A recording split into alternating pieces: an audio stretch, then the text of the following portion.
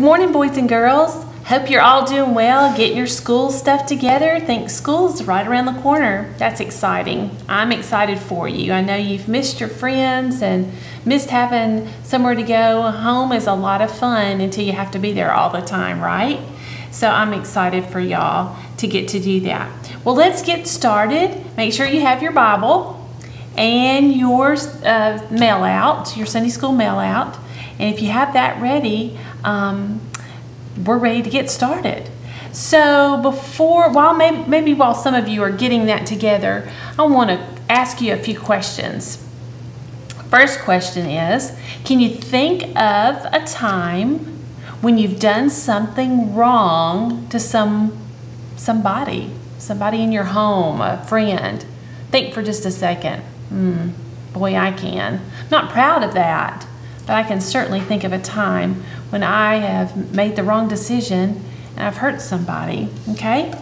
Have you ever said something unkind or done something mean to maybe your best friend or your brother or your sister? What about this? Have you ever hurt your mom or your grandparents or your dad because you chose to misbehave? I bet every one of you, and I can too, remember a time when that happened, okay? So, how did they respond? How did that person that you wronged, how did they respond to you? Well, even when someone does something hurtful or wrong to us, we have a choice to make. We can try to get back at them, or we can choose to do what God would have us to do and forgive. Well, that's kind of the whole theme of today's story, okay? So we're going to learn about Joseph again, part 3 of learning about Joseph, the hero of the Bible. And remember what a hero is? A hero is a person who is admired for their good deeds, the things they do, their actions, and the quality of who they are. And sometimes the hero's showing great courage. And I really feel that you're going to learn quickly how Joseph shows those two things. How he shows how he can be admired for the choices he made. And you're going to see where he did show that he had great courage. So I'm ready to get started.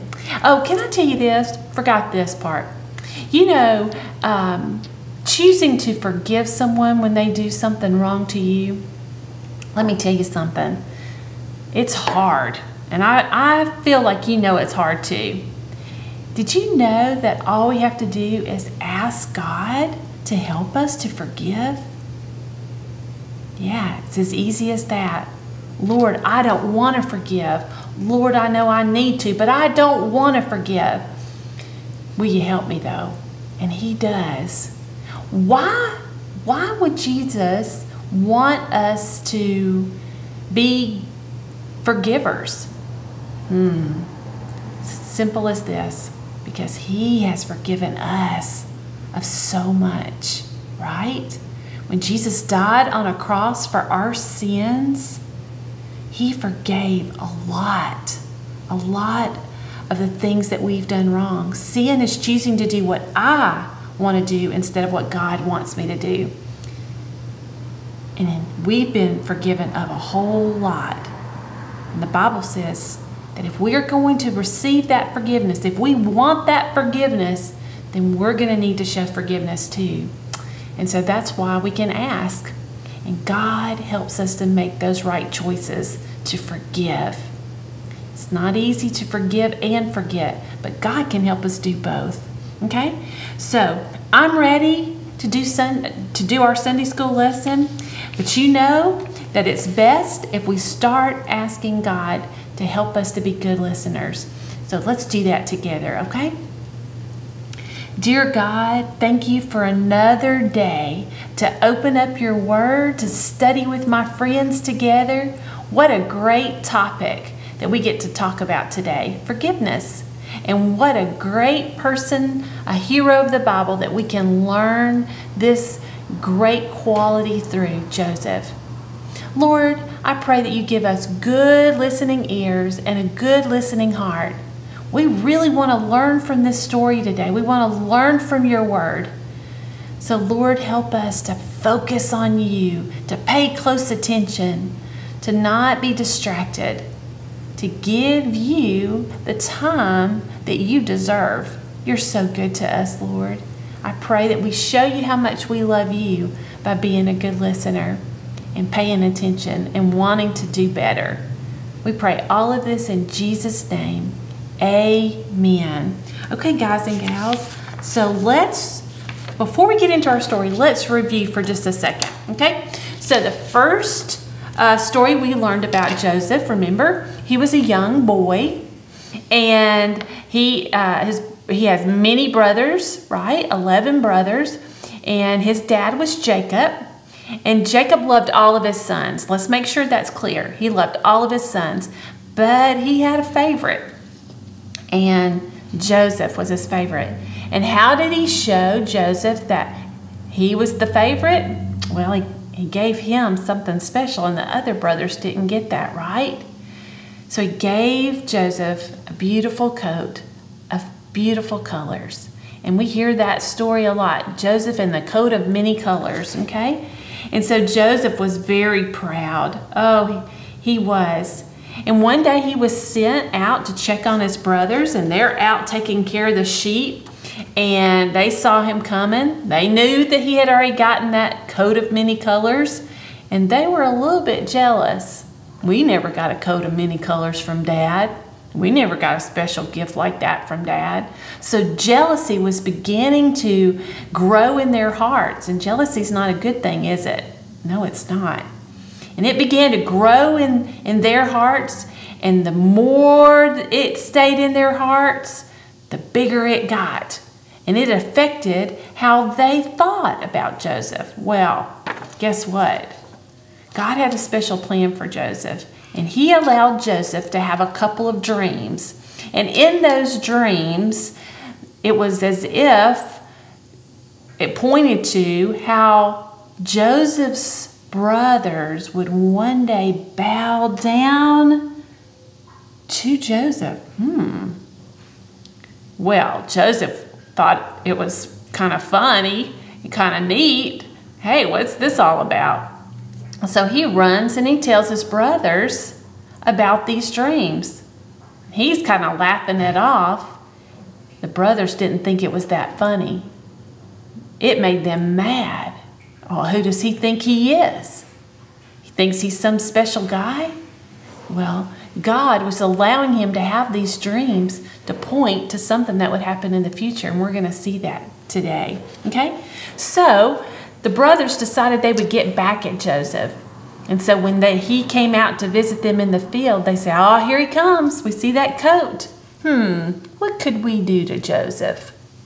Oh, there's an old empty well. Let's throw him down in there. And they threw him down in there. We're just going to leave him there.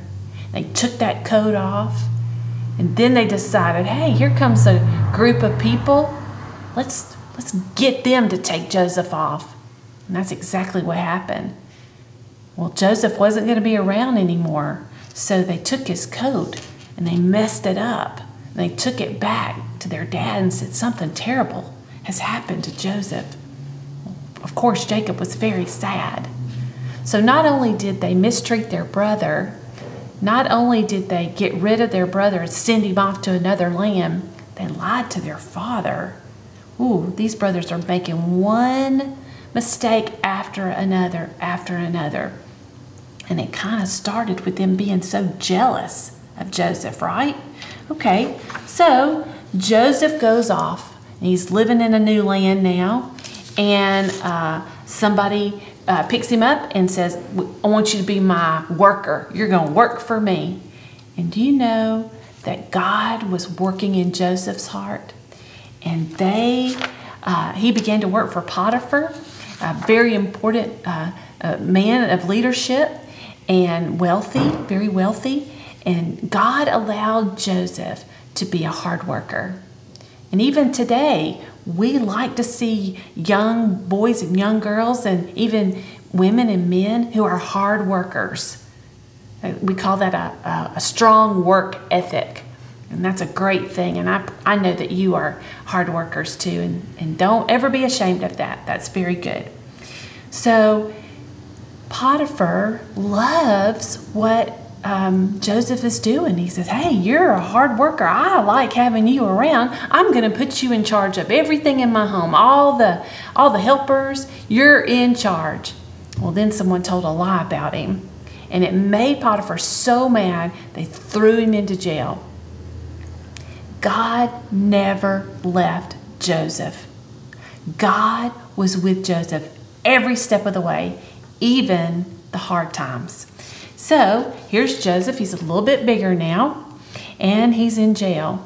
And he worked hard to help the jail keeper, the boss of the jail. He helped him.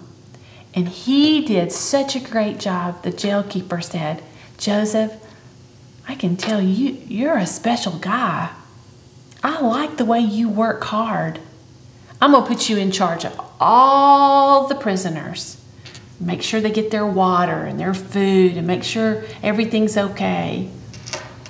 And guess what? God worked through Joseph. It was all piecing, kind of like a puzzle together. Each piece was very important. So Joseph met a couple of prisoners, one who had already worked for the king, and he said, what's wrong today? I see you're really sad. And the prisoner said, I had a terrible dream last night. I don't know what to think of this dream. Actually, two people had dreams. God allowed Joseph to have the ability to know what those dreams meant. God was with Joseph even in this. And one of the guys, he said, your dream means you get to go back and you'll be out of jail. You get to go back and work for the king in just a couple of days. Hey, when you go back and work for the king, would you tell him about me? Don't forget me, okay? Please mention my name. Maybe I can get out sooner too. Well, the guy who got out of jail was so excited to be out that he forgot.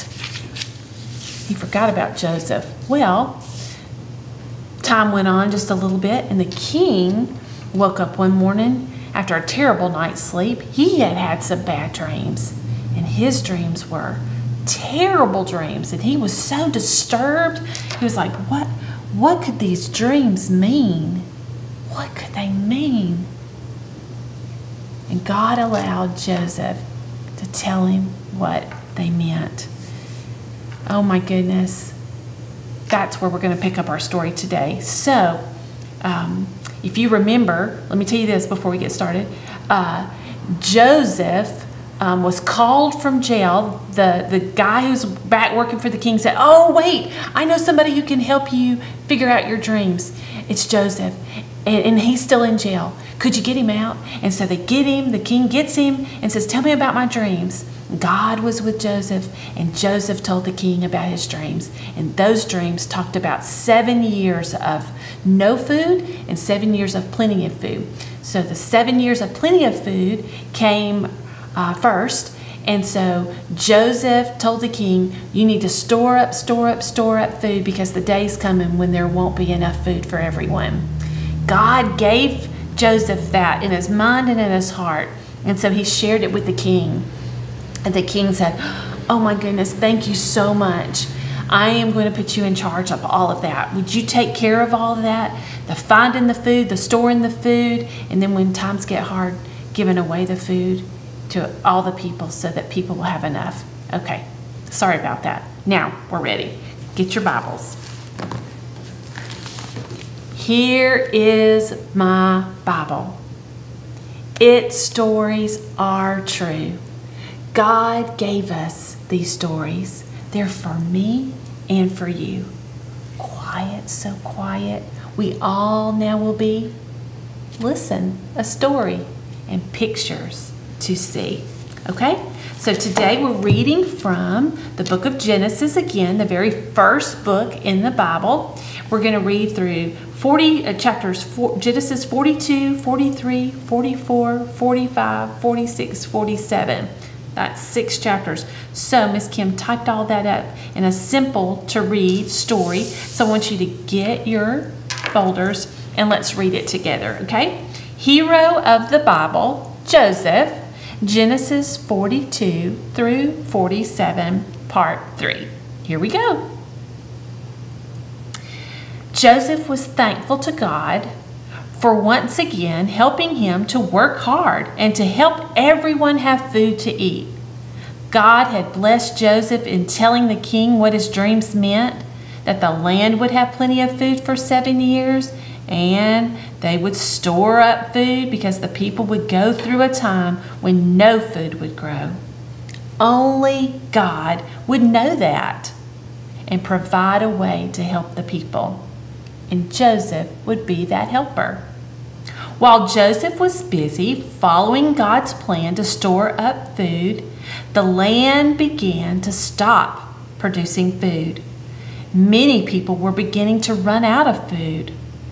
Even where Joseph's father and the brothers lived, the crops were not growing either. Jacob, Joseph's father, learned that Egypt had food to buy. You see the plan coming together now? Jacob told his sons, "Go to Egypt and buy food for us." So 10 of the sons left for Egypt. They went to the ruler who was selling the food.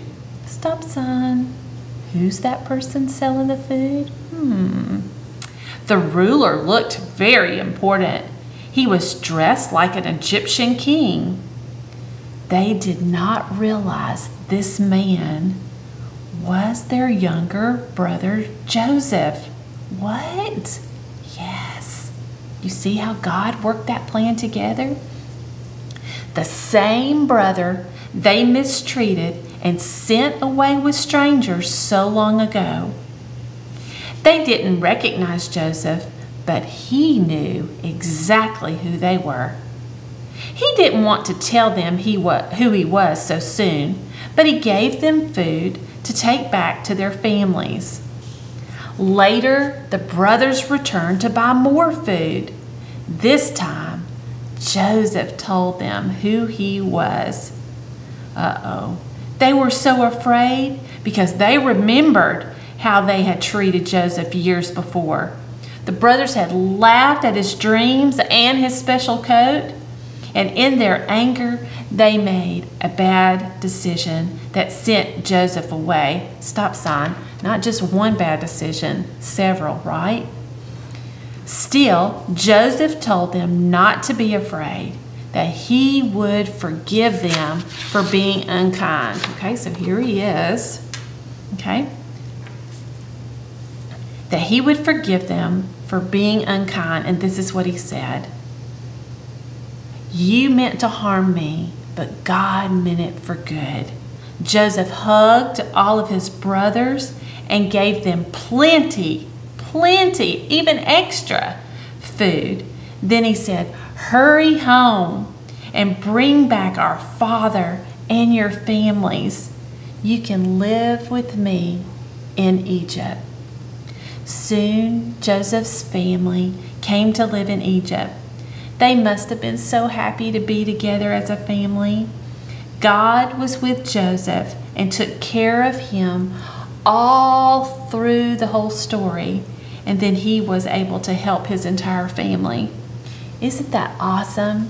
Can't you just see now how God worked all of that out so that the family would have food to eat? And not one time did Joseph get angry with God for what was going on, or did he get angry with his brothers? He loved them, didn't he? He loved them, and God was working inside Joseph's heart, growing that love. You know, Joseph knew God was with him. He knew it. He could tell. He knew that God was helping him interpret those dreams. He knew that God was helping him be a hard worker. God works all things. The Bible says God works all things for our good and His glory. That means God has good plans for us. Certainly, if we know Him as our Lord and Savior, God has a great plan for us. Do you know Jesus as your Lord and Savior? Do you know that God had a plan by sending Jesus? God rules. He knows all things. He takes care of all things.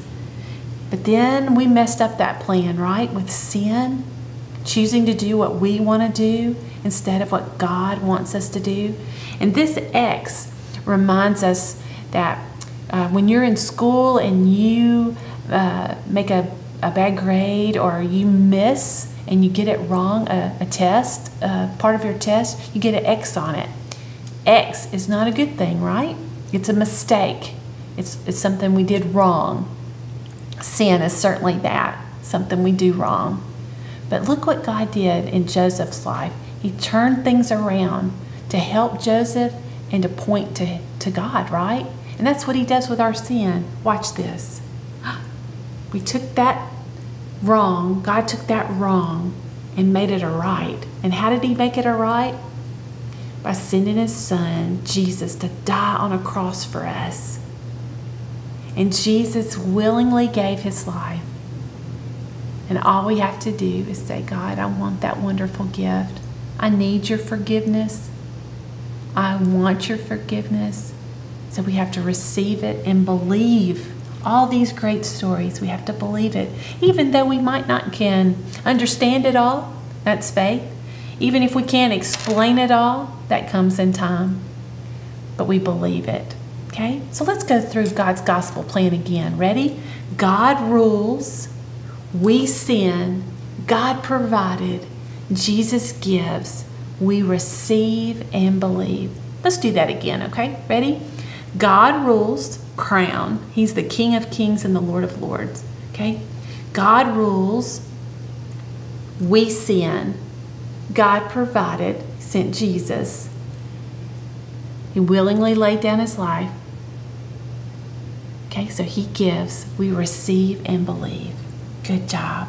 Let's pray and thank God for loving us so much that He sent His Son to forgive us of our sins, and He helps us to forgive others. Will you pray with me? Dear Lord, thank you so much for this great story. Oh, dear God, we see you work through this entire story of Joseph.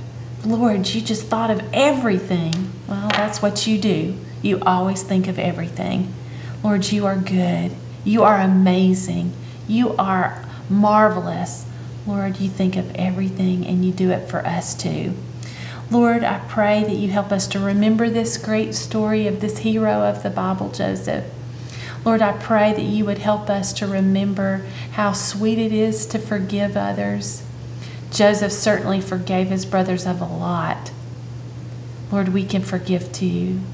Thank you for allowing us to just ask you to help us. Lord, please help us to forgive others.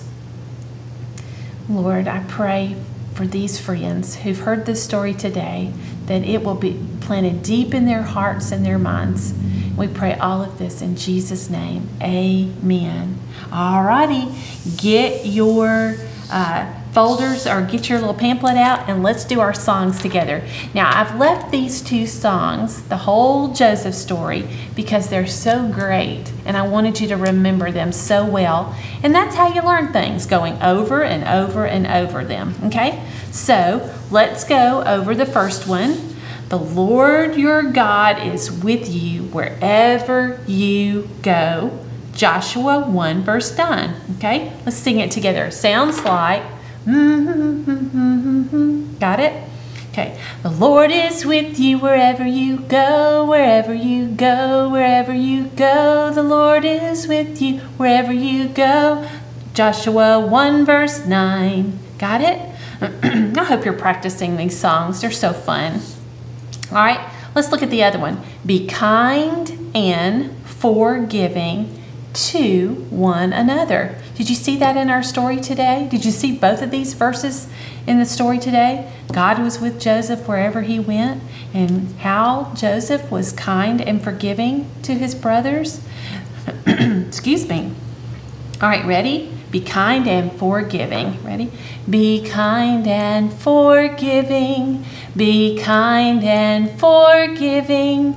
Be kind and forgiving to one another. Ephesians 4, verse 32.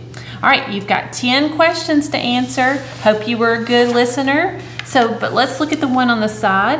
What did Joseph share with his brothers? Did he give them some sheep? Did he give them a fishing boat? Did he give them stored up food? Oh, I know. Do you? All right, good job. Circle that correct answer. Okay. Who can tell me the 3 heroes of the Bible we have studied so far? Do you know them? Noah, Abraham, and Joseph. Good. I'll ask you again next time, okay? All right, it's time for our Lunch Bunch winner. Peyton was our last week's Lunch Bunch winner, and today is going to be, I got 2 in my hand. Okay, oh, I got 2 in my hand. Here we go. Mary Emily Frazier. How fun. Well, Mary Emily, you say you would like a nibbler meal from Zaxby's, and you're going to get just that. So I'll be calling your daddy and your mama and to find out when is the best time to deliver your nibbler meal. This is so exciting. I'm excited that you got to do that. Boys and girls, this Sunday we get to have children's church again, and we'll have our nursery open, and it's not long before we'll be back for Sunday school. Now, the things that you do, bring them back, show Miss Kim, and let me reward your hard work with some Bible books, because the first Sunday we're back together, we have Bible Buck Store. So I hope you're working hard on your mail outs, because I'm excited to see those, to see what you're doing. Y'all have a great week. Be helpers for Mama and Daddy and grandmamas and granddaddies, and get your school stuff all together and get your mind ready to do hard work, to be a hard worker at school. Bye now.